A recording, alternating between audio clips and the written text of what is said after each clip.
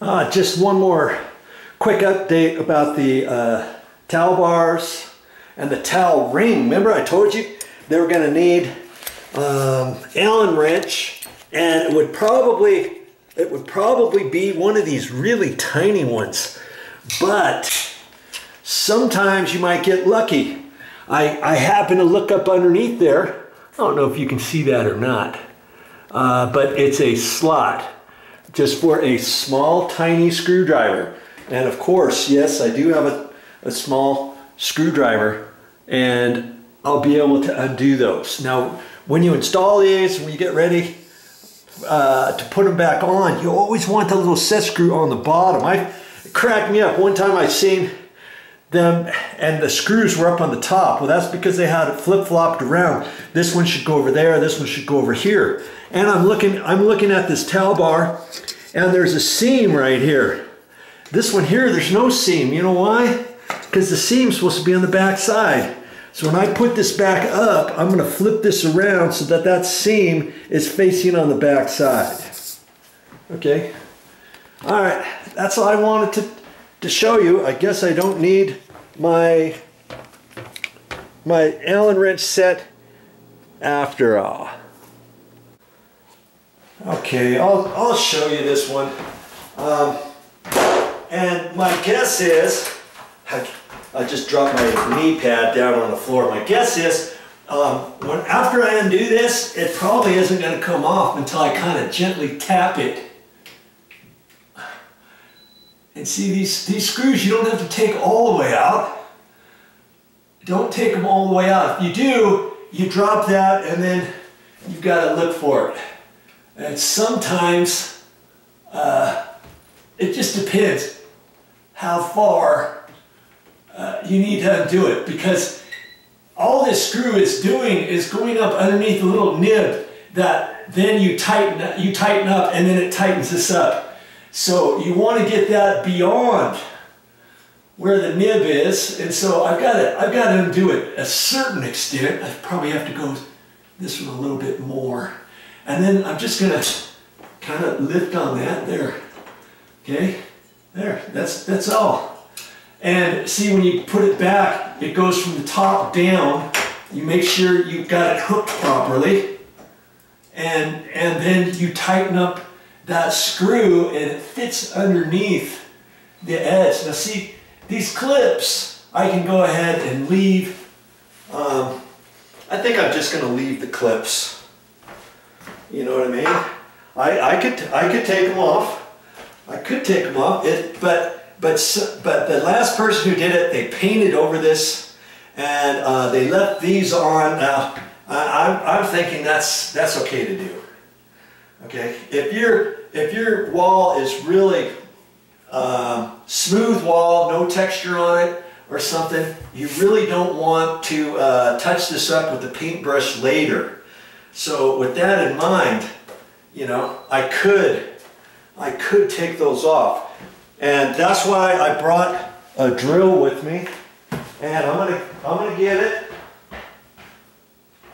Let's just see if I can't get these off.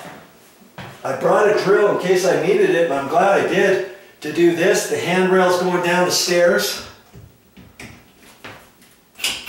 and yeah, I don't know if I'm going to be able to get this or not. You know, I think I might be better off, because it's been painted over, and I don't think I'm going to be able to get that.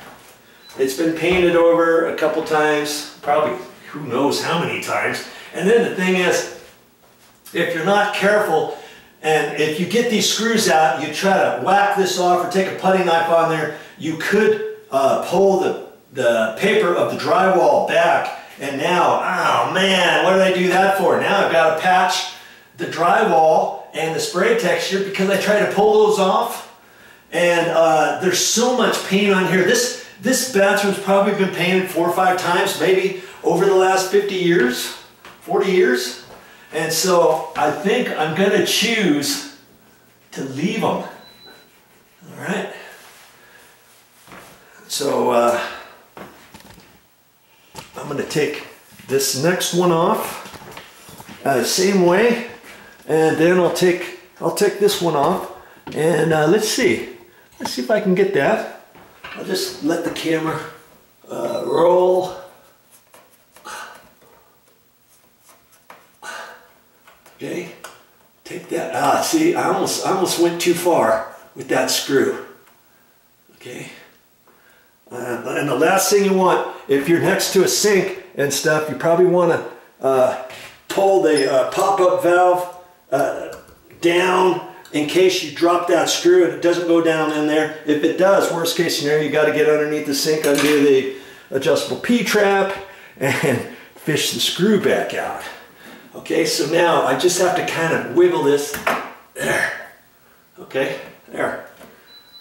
Okay, got that one off. See how much easier it would be, and this one has not been painted over that many times. And I think, for the sake of argument, where's my drill? What did I do with my drill? Oh, here it is. I'm going to take this one down. I think I'm going to. Then I don't have to try to Mickey Mouse around here. And these are bigger screws than the other. And look at that. Look at that. One little dinky screw like that. Are you kidding me? They put that right into the drywall. Look at that. And lucky for me, I believe I brought some little plastic anchors with me somewhere. I think I've got them. Before I whack that off, I'm going to have to make sure I've got those plastic anchors with me, because if I don't, I may just put these screws back in instead of taking this off, because see, they've got, this has been painted around several times. I could tap that off with my putty knife, but if I don't have any plastic anchors with me, I don't want to do that, do I? And see these screws? They're only this long. Now, the drywall is at least a ½ inch thick. So even if there was wood behind there, let's say they put backing along here between two 2x4s, or the 2x4s right here, these screws would never hit it, would they? I could take a longer screw and go through there to see if there's wood in there. Chances are there's no wood. Yeah, there might be. I think the stud is about here. See, it's about right here. I don't think it's there, and so I'm gonna decide not to take that off. If I can find some little plastic anchors, then I may take that off, or I may leave it, okay? But you see, if I take that off, then I can run the roller straight up all the way. I don't have to go around it and then try to come down and around there and then hit it with the paintbrush later, because this is semi-gloss. When you hit extra paint around here with a paintbrush rather than the roller, you've got that it leaves different marks. The paintbrush is nice and smooth, right? But with the roller, whatever kind of roller you get, you're going to have a 3/8 nap, 3/4 nap, 5/8 nap, you know, anything like that. Even a smooth roller is going to leave some type of slight texture on your wall when you do it with the roller.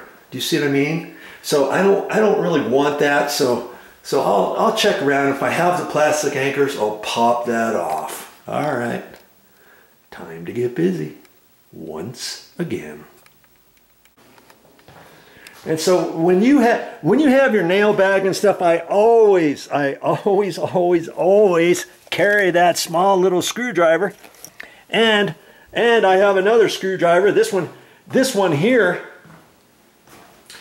This one's too big, and it happened to be longer. I tapped on the end of it one time, and it pushed down back inside of there. But you've got to have a little tiny one. Okay, and like I said, I'll be able to get it with this, but what I need to do is remind myself that next time I'm at the store, I need to get a new one. Or if you've got some files, you can file this and then refile the end, so that you get exactly what you want.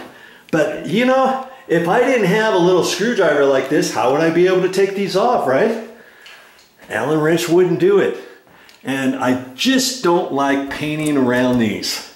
Okay, once I pull them off, then when I get ready to paint with the paint roller all the way up, all the way down. You see what I mean? Then you don't have that mark all the way around this with your paintbrush going through here. And see, with this, you'd have to put your weenie roller up this way, just up to here, and then work from here up. And after your paint dries, you're gonna see where your stop and go marks are, and then you're gonna have to cut this in really nice without hitting the sides and stuff. Nothing doing. Just take those off. Spend a few minutes to take them off. It doesn't take long to do that, and then you're good to go with your roller.